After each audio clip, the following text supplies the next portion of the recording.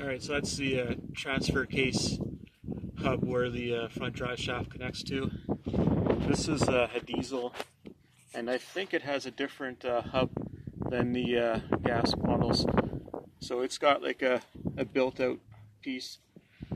And from what I've read, I think that's a 32mm socket. If I need to change my front differential, I'll have to switch this part over.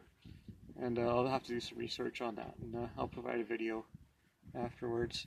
I think in the previous half of this video I mentioned changing a transfer case. That's not the case. It would be replacing the front differential. In fact, it does not feel good. I think I'm going to be changing this pretty soon.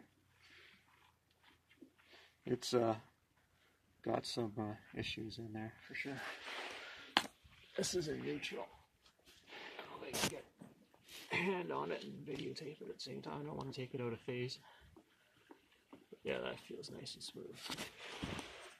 Whereas this one is pretty notchy. I guess I'll be in the market for transfer or a differential. I'm gonna put in a quadra drive 2 front transfer or differential in the near future, I guess.